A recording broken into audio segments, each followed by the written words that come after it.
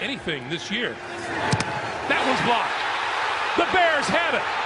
The Bears are going to get a touchdown out of this.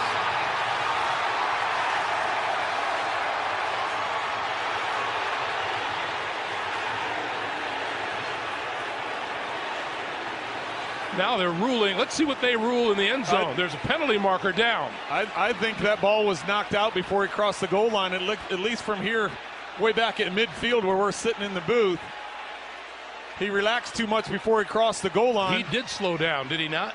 And it wasn't signaled a touchdown. Nobody on the field signaled it a touchdown. So they can call it an illegal bat out of the back of the end zone, as one of the Steelers players batted it out of the end zone, so could eventually be a safety instead of a touchdown. He's not in the end zone when that happens. Vance McDonald. There is a showboat move that just has no reasonable explanation to it. None whatsoever.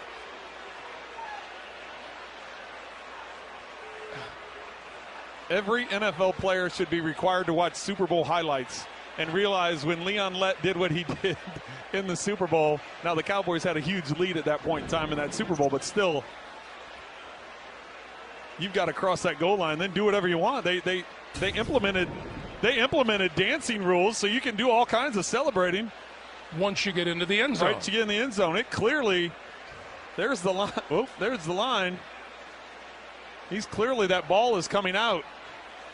Trent, that's just a dumb play. It's a dumb thing to do. Well, and that's going to, the half's over. They can